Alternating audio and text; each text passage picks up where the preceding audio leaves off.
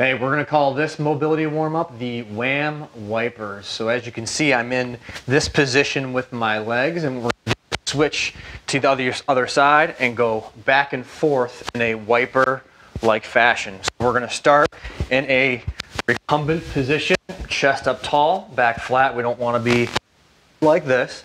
And we're just gonna get a little wiggle from side to side, and then you'll pick a side and drop your knees. If you need some support, just put your hand down, or you can even go on your forearm. And then from here, we're going to switch to the other side. And back. From the front angle, look like this.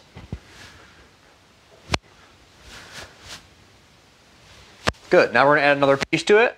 So when we're to the right, we're going to drop our hands like this. So your shoulders, left shoulder and right knee, right shoulder and right hip are going to be parallel. So I'm going to turn so you can see. Looks just like this. Okay. And then we'll switch to the other side, and same thing. And we'll go back, and same thing. Now we're going to add another piece to it. With this part here, we're going to take the left hand and reach under the wrist like this, twisting. Think about like wringing out your spine in a way. Breathe in, breathe out, and reach, and then come back. So what does that look like?